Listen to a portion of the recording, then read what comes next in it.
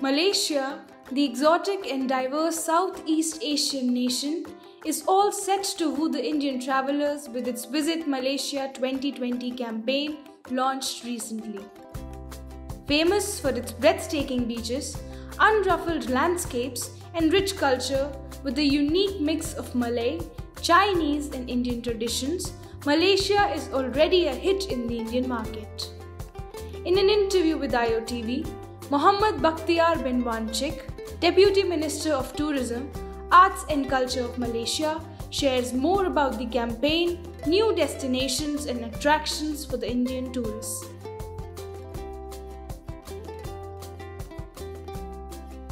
We just embarked the official launching of Visit Malaysia 2020 on the 1st January. We welcome all the visitors, all the 22 entries, 22 port of entries, and we're targeting about 30 million international tourists to Malaysia. That will be a record number. I think we focus more on cultural tourism this time, and also eco-tourism.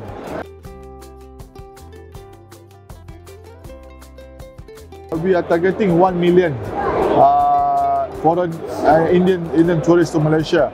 We have about 750,000 last year, so we're targeting about 33% growth for next year, for this year, and that's less than 1% of your population.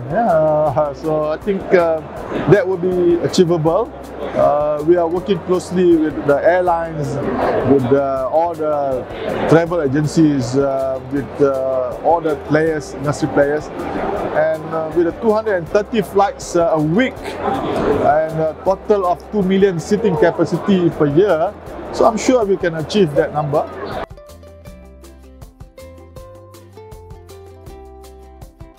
They don't just visit Genting Highlands or Kuala Lumpur, KLCC, but they go beyond that.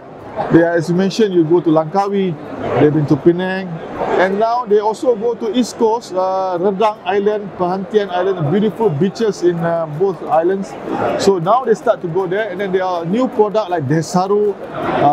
They visit Desaru. We have Hard Rock Hotel there, Westin, and theme park, and of course the Legolands there. So people are diversified now. They have many places to go. Sabah and Sarawak. Sarawak have diverse ethnics, huge potential in Sarawak. It's not only cities and shopping, but they go beyond that already.